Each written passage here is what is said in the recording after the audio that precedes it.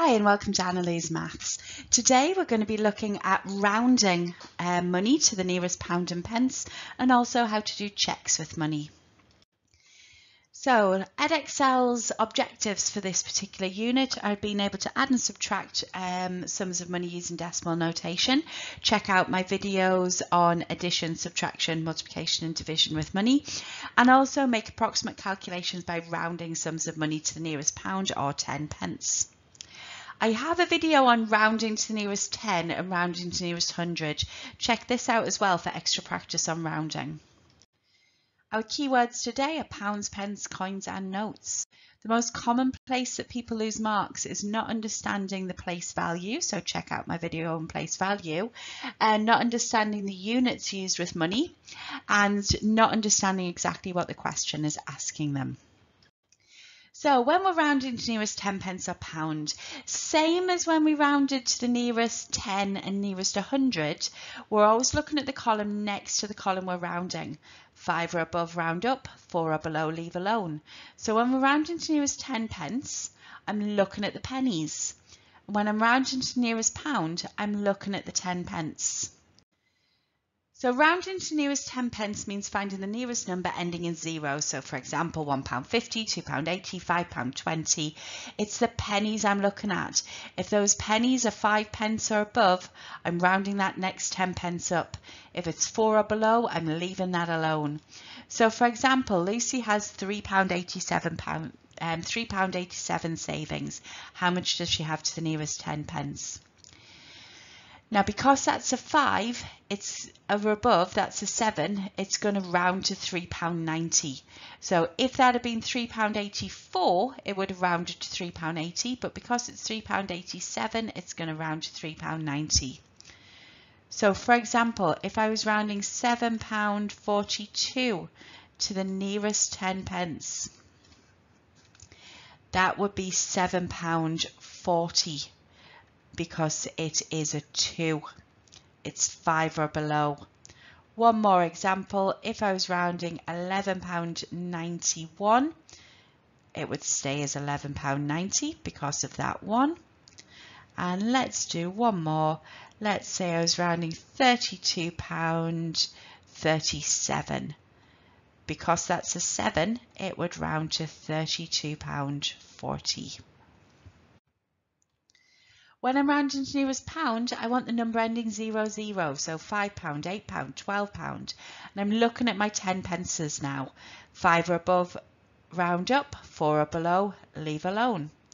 So for example, Edward has £12.20 savings.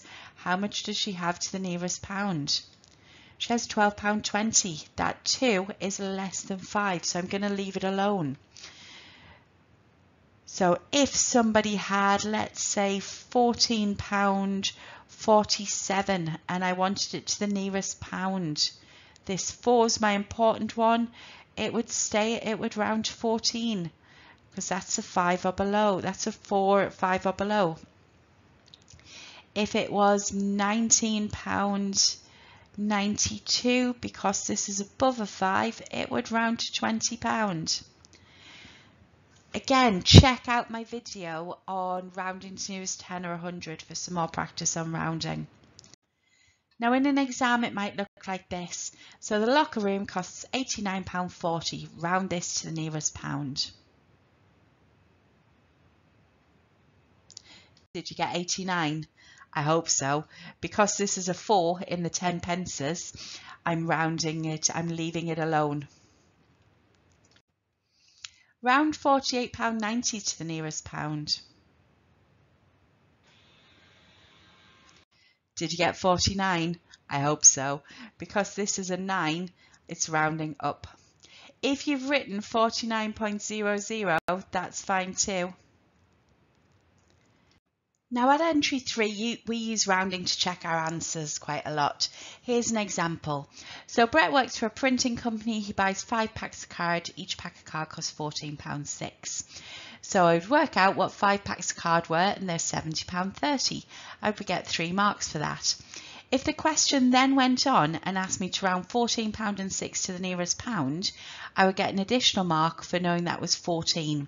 Because this is a 0, it would stay as 14.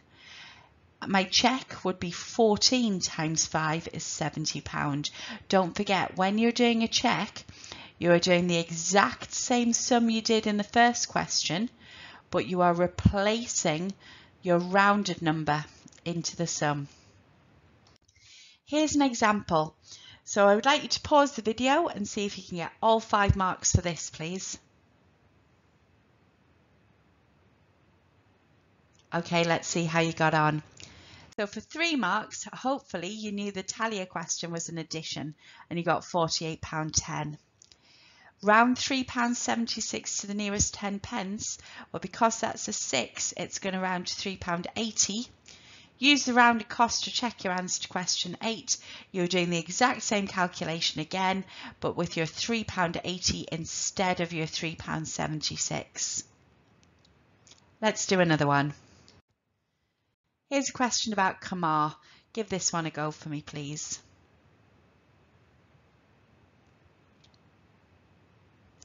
Okay, let's check it out. Hopefully, you did your £10.90 times 24, got £261.60. Round £10.90 to the nearest pound. Now, because that's a 9, that's going to round to £11. And use the rounded number to check your answer. Again, I'm doing the exact same calculation as I did in the first one, but replacing my original number with my rounded number. So in this video, we've looked at rounding and we've looked at checks. Hopefully, this has been helpful for you. I wish you the best of luck in your studies. Any questions, pop them in the comments, and please like and subscribe. Thanks, bye.